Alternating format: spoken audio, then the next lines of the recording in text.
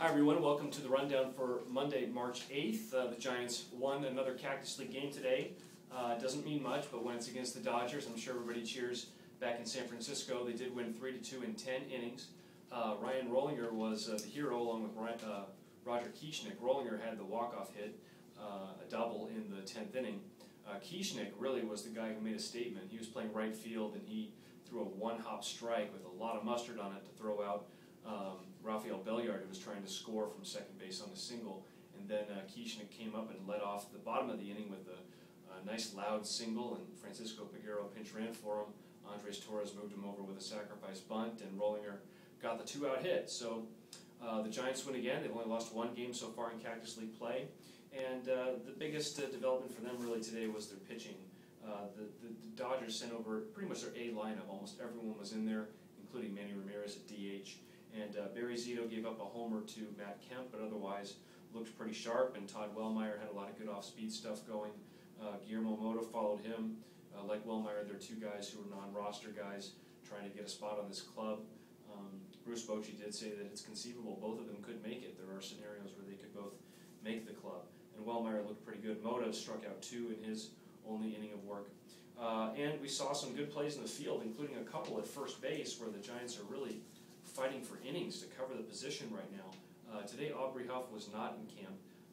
He was out with an illness. I'm not sure what kind of illness it was, but they said he's just ill. So he was not here today. Perhaps he'll be back tomorrow. But Kevin Franzen ended up starting at first base.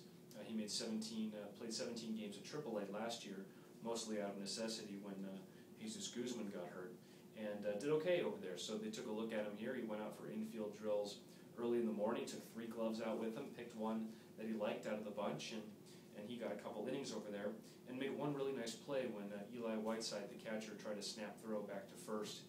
It was way offline, and Franzen leaped high in the air to go bring it down. Buster Posey followed Franzen, got some innings at first base. He made a nice play as well.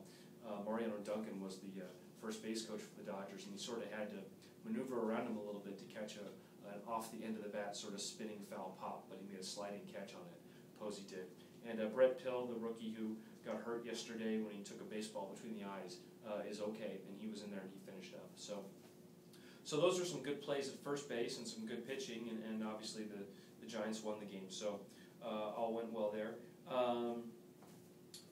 Kieschnick was really impressive. Like I said, we all knew he sort of had a big arm, and that was a one-hop strike, so that was really a nice display for him there.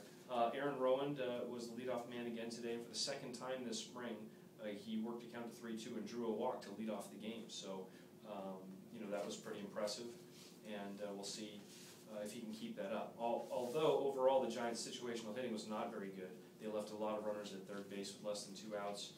Franzen had 1 ground ball on the infield that didn't score a run. Eugenio Velez drew a little bit of criticism from Bruce Bochy because he swung at a first-pitch curveball and ended up not being able to move the runners. So their situational hitting was not very good, and that's something they obviously will continue to work on since they need to be as efficient as possible in cashing in on their opportunities. One thing about Travis Ishikawa, a lot of these innings at first base are available for guys like Posey and Franzen because Ishikawa hasn't played yet. He's still out with his 2 partially torn ligaments in his left sort of big toe foot area. But he was taking BP on the field today. He's going to start running soon. And I asked Bruce Bochy, I said, is it too late really to consider him for the opening day roster? And he said, well, no, he's missed a lot of time. So, it's getting to the stage where it might be difficult. But no, he's definitely in the mix, and he can still show enough to win a spot on that opening day lineup. One other interesting note is Muhammad Ali is supposed to be in camp tomorrow. I guess a number of players have gotten involved in some of his charitable endeavors, and he does a big banquet with awards here every spring, and he is a Scottsdale resident. I didn't even realize that. So he's supposed to be here bright and early tomorrow morning at 9 a.m., and I'm sure he's going to pose for about 40,000 photos. So that's all for today in Giants camp. A pretty quiet day. I'll have a Matt Cain feature in tomorrow's newspaper, so be sure to look for that. And thanks again for tuning in, and we'll see you tomorrow.